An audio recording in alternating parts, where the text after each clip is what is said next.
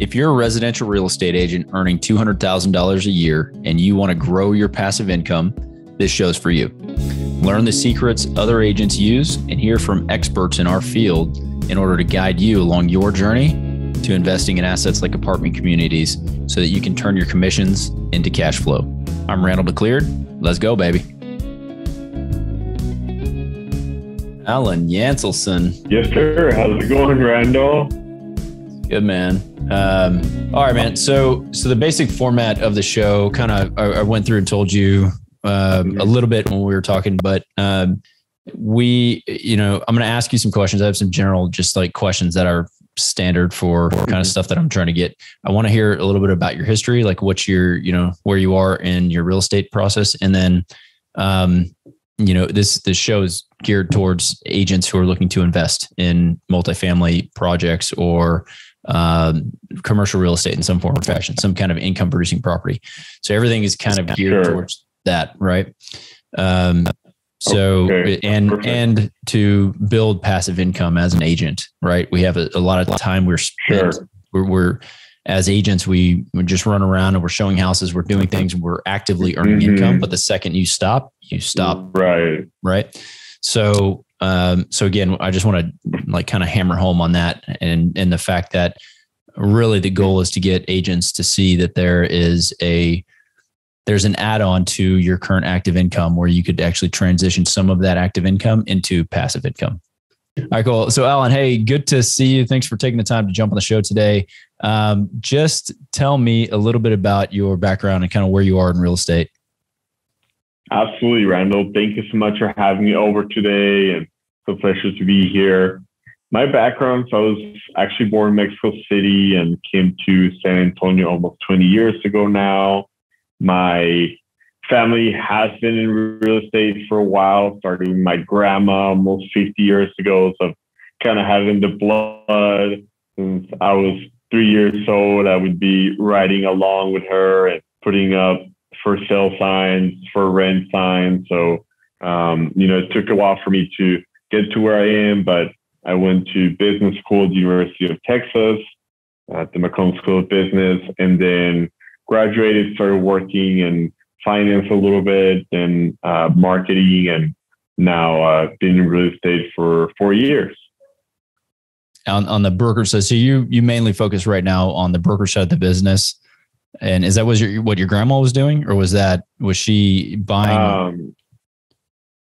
So they started out also on the sales side and the brokerage side, but then they switched more into the investment side. Okay. Did you inherit any of those like deals, or have you run investments in a sense? So I've helped out with parts of the business. Thank God she's still alive. So she's 84 and wakes up every day, goes to work, collect rent. So, there's definitely been some cross collaboration, me being with JB Goodwin at the moment. And of course, like getting a lot of advice from them, and they'll come check out my open houses and, like any listings I have, they'll give me constructive criticism, quote unquote. Thanks, Grams. Love it. Right. Yeah. But yeah, it's definitely been beneficial to have that background and experience on my side. Yeah. It's interesting. I was reading that in your bio and you told me the other day when we were playing pickleball, right, that you speak 4 or 5 languages. How many? 5. 5 languages. Okay. Yes, sir. I know a little bit of Yiddish, not Hebrew. Oh, say it's good. Yeah. And so, and then I saw again in your bio that you were at UT, and then did you get a dual degree, or what did you have? I saw an MA of. Right. Yeah. So I got a bachelor's in business at that time, and then went back a few years later to get a master's. So it was separate. Yeah. Got it. Okay. Awesome. And so when you got out of that, like, what was your process to get into real estate? You said something about you were in finance. So what did you do in finance, and how did that guide you into getting into real estate?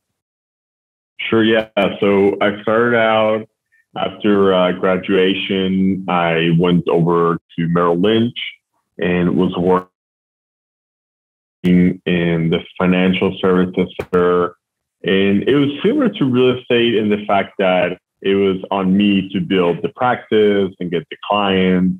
So, we got all the training, the licenses, and it came to a point where I realized it wasn't for me, mainly on the marketing end of things, which is my background, my major with marketing. So it's very litigated, the finance industry, and there's a lot of regulations as well. So in terms of like creativity and being able to have flexibility and innovate with marketing, that didn't exist. Like there were a lot of initiatives that I wanted to do, and our compliance officer would shut us down. But right. Okay, so you're telling me about how you got into the finance. How it sounded like you said litigious or just difficult because you couldn't do some of the things you wanted to do. But you were also that's just a different form of brokerage. You're brokering products, right? You're brokering financial products, very similar to what you're doing right now. You're brokering real estate. So are you with me still? Mm-hmm. Yeah. Okay. Yes, I can hear you. So how and why did you transition out? Like, just briefly touch on that. And then what I want to touch on is why you got into real estate and if you have a bug to invest, right? If you want to start earning some passive income, like how we can kind of talk about that a little bit. But tell me how you made the transition out of the finance world into real estate. So after being laid off and not really sure what I wanted to do, I had a conversation with my mom and my uncle. We were having dinner, family dinner, and my mom had been insisting for many years to get my real estate license. So she said, why don't you get it now? Like you have the time, and at least worst case scenario, you'll have it as a backup or do it part-time. And my uncle actually went ahead and supported me with the licenses and paid for all the classes to get registered. So it was a no-brainer. I was still doubting it. And then one night I had a dream that I should get the real estate license, and came into it, saw what it entailed, and really like it. Been in it for 4 years, going on to 5 now. Awesome. Yeah, what I want to ask, I don't know, just kind of drive into why you like it so much. What do you like about the brokerage side of it? I'm a different animal, man. I've always been on the other side of it. I've had my broker license for 10, 12 plus years, since 2010 or something. And I've always wanted to control the actual asset. Right. And I think it's because I'm probably more of a numbers person and not so much a people person. Right. And so I don't know. Everyone I know that's a good people person is really good at real estate in the brokerage sense of it. So sorry, I rambled there, but why do you like it so much, I guess? Sure. To me, a lot of it has to do with the flexibility and the autonomy. So being my own boss and creating my own schedule, being able to come to the office like today, record a podcast and go to another meeting, and not having to be tied into an office for 9 hours a day. Also, of course, like you mentioned, the people side, I love working with people. And even from the beginning, when I got in, my long-term goal is to get into the investment side as well. Like you were saying, have that passive income, but I figured I wanted to learn it from the ground up. So like get down to the nitty and gritty, roll up my sleeves, and eventually the goal is to have that.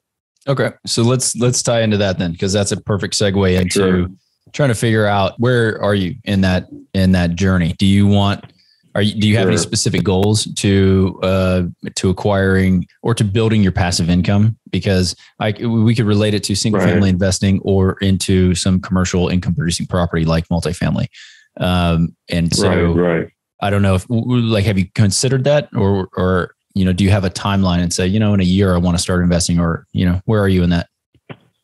Right. Yeah. So I do want eventually to have at least 10 investment properties. Mostly, I think for me, residential is what I'm most comfortable with. And know better. But yeah, I mean, the goal is within a year to have at least one property that's producing passive income, and whether it's on my own or going in with a partner or some sort of fund, but definitely want to start building that. And to be honest with you, I kind of already have that a little bit, because I bought a house about 7.5 years ago, and ever since I bought it, I rent out the empty rooms in my house. House so hacking. Right. Yeah. So I've had tenants in there, and also my property, I'm blessed with the fact that there's a casita in the back. So I rent that as well. And it's really nice to have every month money coming in, and depending on the configuration and whatnot, it almost pays my mortgage. Yeah. Every month. So it's really nice. And having that inspires me and motivates me to say, okay, let's get more. Like I have already this coming in. All right, let's double it. Let's triple it. Have you ever read Rich Dad Poor Dad? Yes, sir. Yeah. Okay. Many years ago, but yeah, I love that book. The I quadrant, getting into the investor quadrant. Just because, I mean, that is a big portion of it. If your mortgage is getting paid from having people in your property, I would argue that that's not passive. You're actively, recruiting those tenants to come live there. If anything breaks, I'm sure you're getting a phone call, not a property management company. Right. You're a realtor. True. You're like, I'm a property manager now too. So I've owned a lot of rentals, right? And so I know very well how time intensive and labor intensive those can be. But congratulations that you have, right? You're renting things that you are receiving passive income. So is your goal of the 10 properties to just build that? Do you have like a set number of dollars that you're trying to hit, or do you have more just the number of houses, because 10 sounds like a good number? No, so I do have a goal, because I figured if I can, at one point, hopefully the next 10 years, have the 10 properties and be generating at least $1,000 per property, then I will have $10,000 in revenue coming in, or depending on how I am with the mortgages being paid off, then it will turn into hopefully all profit. So that's the goal. I mean, I've always wanted to be at about $100K a year coming in, and I think that's a good amount for me. And now, like as I'm looking to hopefully get married, start a family, then that's eventually where I want to be. Speaking 5 languages, you're an exotic guy, world traveler. It's not far off, man. You're going to be there soon enough, popping out kids, and then you need more than 10,000 a month in passive income. Right. Yeah. I know from experience, this is what happens. I'm not, so, all right. Well, I mean, that the $10,000 per month number seems to be a theme. Like that is a number that I've wanted for a long time. And I got into real estate specifically to grow my passive income, and got my license, did all those things in order to just build my cash flow and the passive income. And then I kind of got and wandered the desert for 10 years or so, flipping houses and just chasing flipping houses and being an investor on that side of the business is very much akin to brokerage, right? You're selling a product, and once you're done, you're actively earning income. Once I'm done selling or flipping a house, man, I got to go find another one, or I'm not going to be able to keep living the lifestyle I want to live. And so, the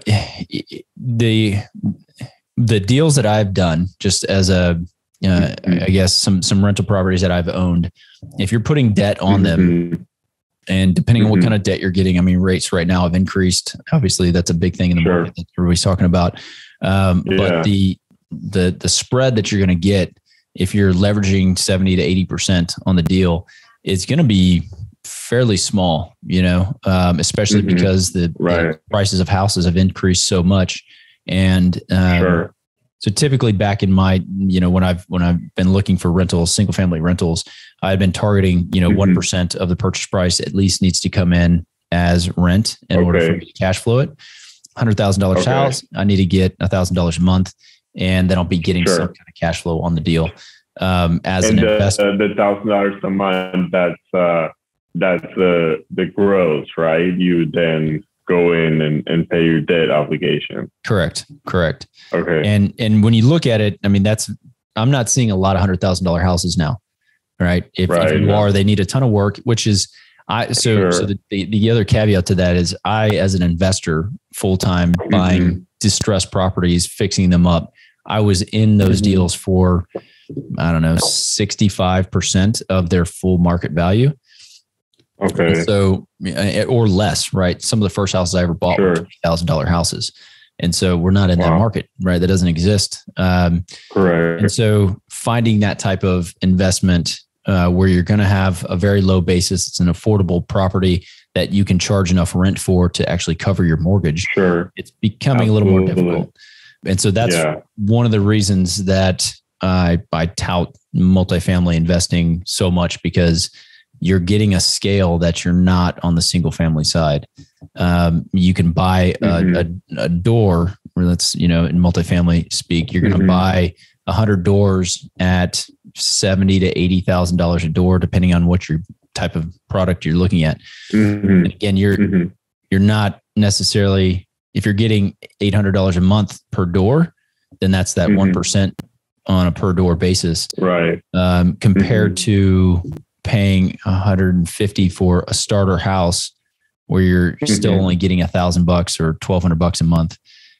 It just depends on where it is. Obviously, every market is different, but in San Antonio specifically, like we're buying a 3,200 square foot house. There's no way I'm going to cash flow that house just based on the sale price and the rents in the area. I think I can get $2,500, $2,200 a month, maybe in rent. And the house will be worth $400,000. So if I mortgaged it, and then it would be like, it's just not going to cover. And so every month I'd be coming out of pocket. So anyway, that's just some I hear you on that. If you like, is there something, because whatever your goals are, those are your goals, right? Where you're trying to go. If you want to buy 10 houses and you want to own them free and clear, and you think you're clear, $1,000 a month on those houses, that hits your goal. Is there anything that's kind of stopping you from starting that today? Like, what would you think would be your biggest challenge?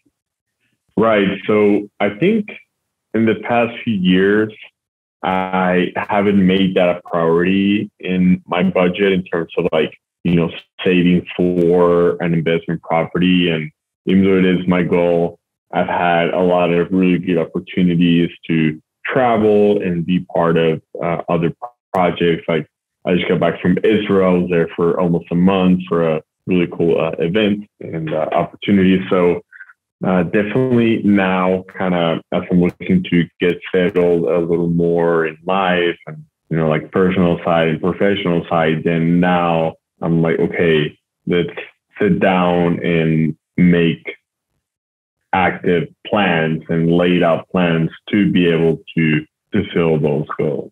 Yeah.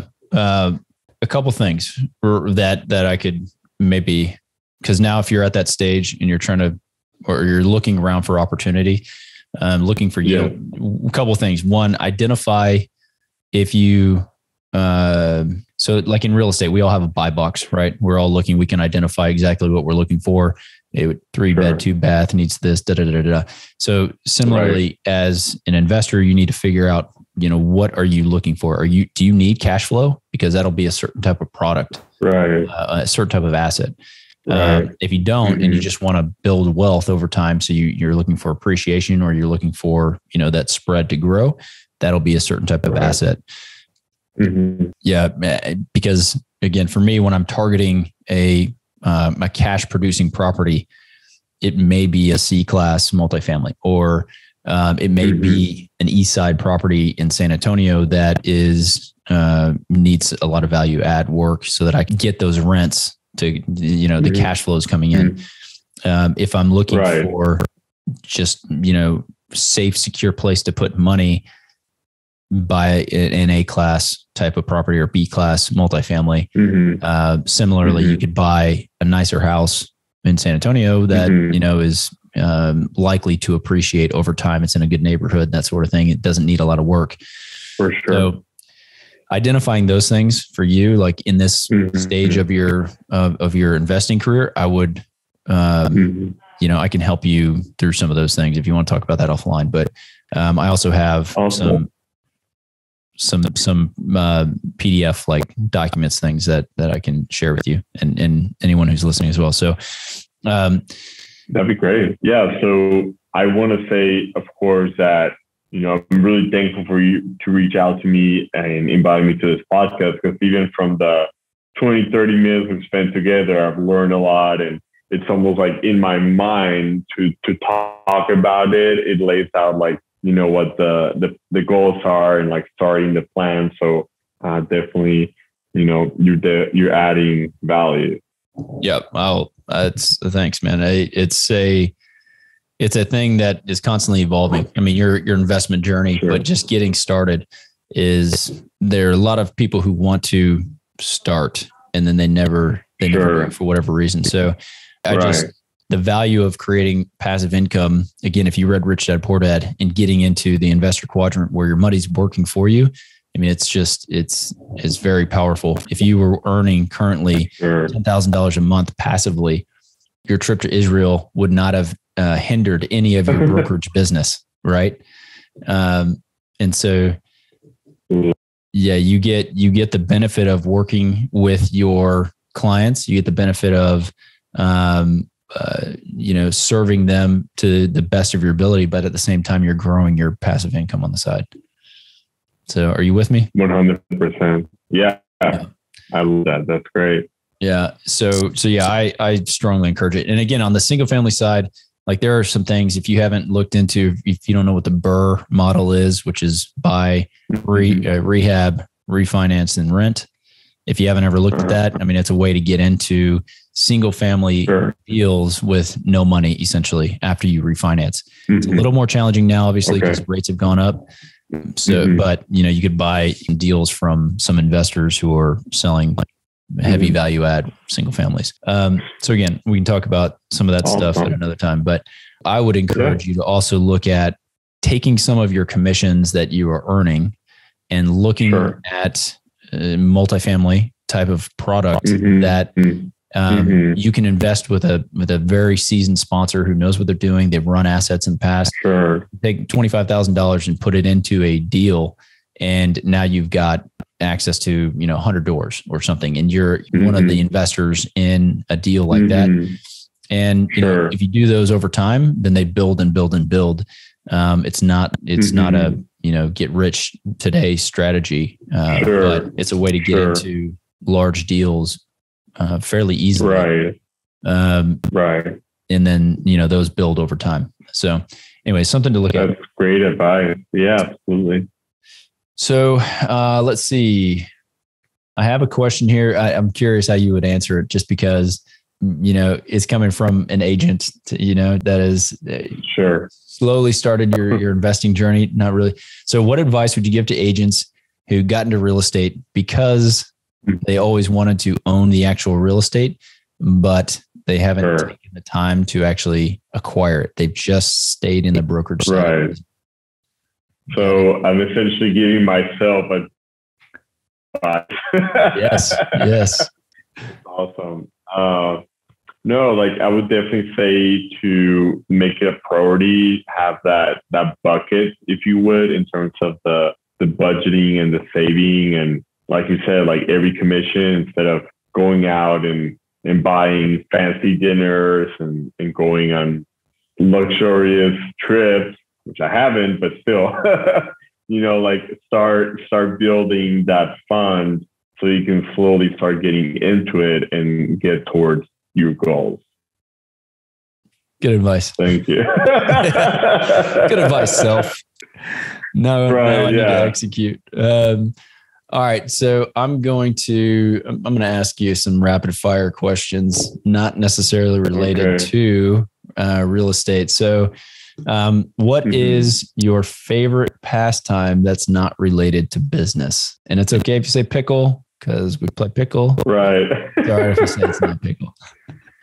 Yeah, no, I would definitely say like staying active and playing like pickleball, softball, and also some acting and comedy as well. Do you do stand up or what do you do?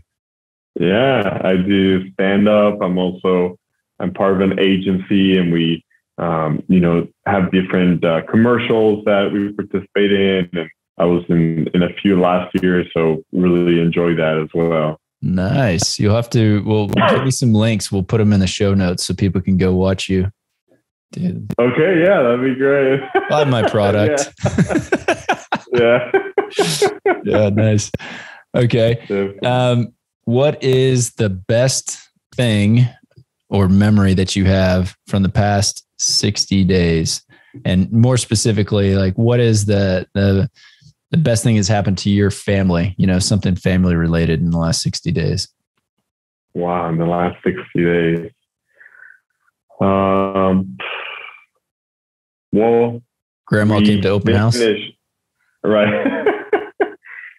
This is like, it extends into the community as well, but it was, my family was part of it to where our group, YJSA, which is Young and Jewish San Antonio, we got a new Torah for the group. So it's very expensive and it doesn't happen many occasions. So we went together as a community, like a young adult community in San Antonio, and my parents, my brothers, sister-in-law, we all participated, donated. And about a month ago, we had the declaration, like the dedication weekend where we received the Torah that was written in Israel. And it was a very, very big moment for us. That is awesome. I haven't seen that happen.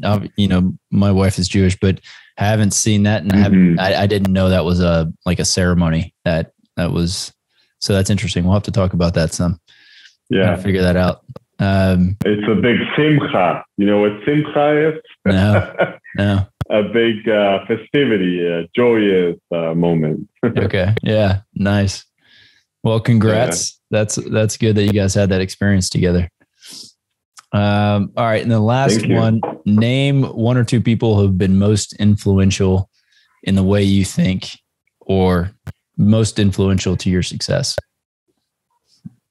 So, well, of course, my family, parents, grandmas, but in terms of mentorship, there's a guy in town called Howie Nestel who owns a marketing firm. He's also from the community, and he's been a great mentor for me over the past 10, 12 years, actually going back to when we moved to San Antonio, almost 20 years. So he's been really influential in my life, going from, when I was still going to college and attending meetings with him in shorts and a t-shirt and saying, okay, you need to change the way you dress if you want to be part of the conversation and serious. So I would definitely say that. And actually, now that I think about it, one of my rabbis, Rabbi Levi Telden, he's been a huge part of my life since we co-founded the YJSA group 10 years ago, but also in my spiritual journey, he's helped greatly learning with him. And now we also have a really cool venture called Half Rabbis. So, okay. So you just mentioned that you started a new project. What was it called? Yeah, so it's called 1.5 Rabbis. Okay. So with this rabbi I was speaking about, Rabbi Levi Telden, we made a video about 3 years ago in 2019 to promote one of his classes at the synagogue.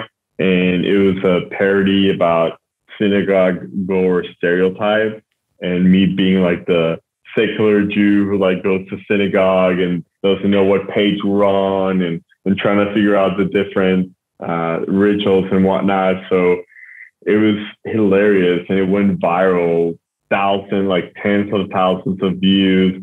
And that started, it's been a journey over the past few years, but we launched a month ago our new brand. We have social media channels, a YouTube channel, and just today, coincidentally, we had our newest song, from our newest video, we made a parody song. And so the video was a big hit, and now the song is officially on Spotify, Apple Music, YouTube. Yeah, any streaming device you can. That's awesome, man. That's awesome. Yeah. You'll have to what a rabbi gotta do. That's the song. Send me the link. I'll put it in the show notes. We can plug it too. Okay. That's funny. Yeah, that'd be great. Thank you. Yeah. Awesome. Well, Alan, it's been real. I don't know how it'll come all cut up. We'll see how. Right. Make me sound good, Ryan. Don't make me sound good. Yeah. We'll make it happen. But hey, in closing, just tell everyone how they can reach out to you. I have a link to your bio I can throw in the show notes as well, so that everybody can see what you're working on, and it has your contact information there for JB Goodwin. But tell everybody how they can get a hold of you. Yeah, absolutely. So you can call or text me 210-473-9291, or go to my website, alanyancelson.com, and all my social media handles are also at Alan Yancelson. So that's a great way to keep up with me and everything that's going on. We look forward to the next Rabbi video. Yes, sir. I look forward to seeing you on pickleball on Sunday. Let's go get that. Let's go. BH, awesome. Baby. Bring in heat. All right, Alan, have an awesome day. Thanks so much. Catch up with you soon. Did you know that 80% of the agents we speak with got into real estate in order to gain passive income so they could obtain financial freedom and become work optional? If you want to stay up to date, the best way is to make sure you're subscribed. So if you haven't done that, go ahead and do it now. We'll catch you on the next episode.